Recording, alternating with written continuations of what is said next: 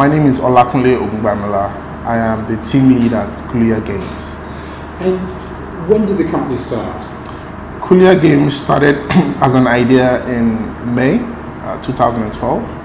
And between May and October, we kept developing casual games for browsers. And we launched our first site, Kuluya.com, in October with 30 casual games for browsers. And why did you start with games on browsers rather than on mobile phones? Yeah, so we know Africa is mobile first, but what they don't tell you is that the mobile phones in Africa are dumb phones. To get a good experience out of a game, you have to use a moderately powerful phone, a smartphone. And there's not enough of them. As at then, it was too little.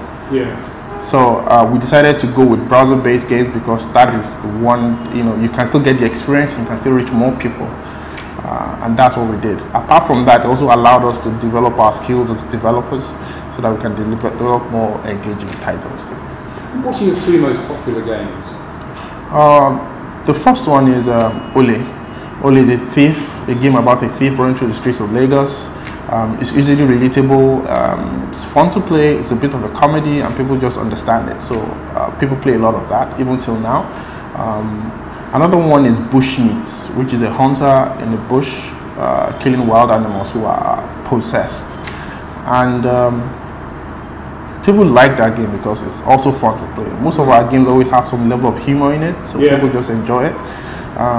The third one is a game that actually went really viral.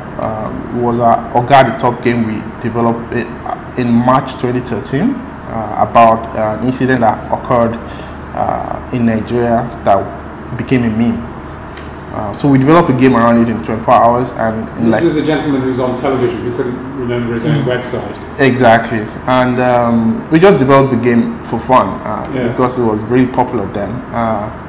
And funny enough, we got like 100,000 plays on the game in the first month.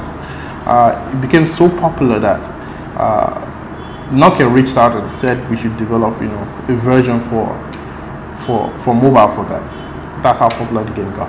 So it's going out now on Lumia and Asha phones. Yeah, I mean, as far back as October 2013, it was available on the Asha phone and the Windows Lumia devices. And so how many downloads have there been on the mobile phones? Well, for that game in particular, sadly not as much as the browser-based one. So far we got maybe close to 40,000 downloads for that game.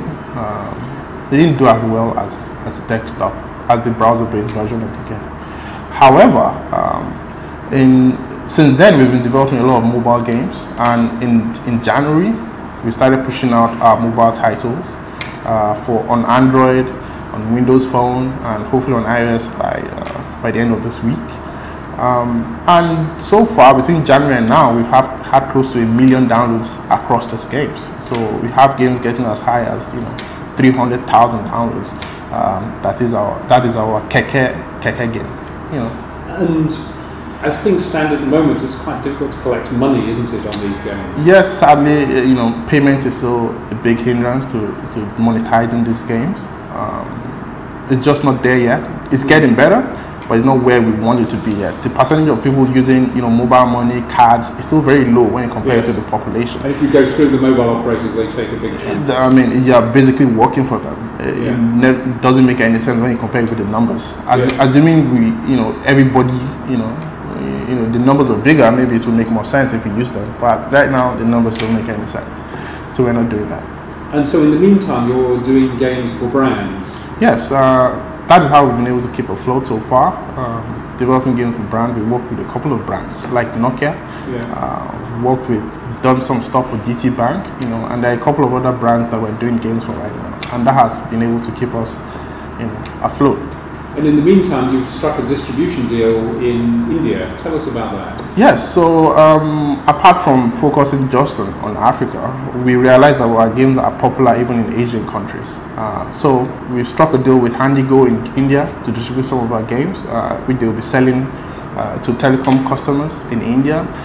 We also struck a deal with Litang in China recently.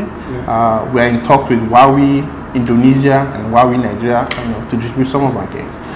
We also have a running, partnership with Techno, to distribute our game in the Chinese handset. Exactly, in China and even in Africa. So those type of distribution will put our games in the hands of people more, and we get more popularity in Asia and hopefully generate more revenue.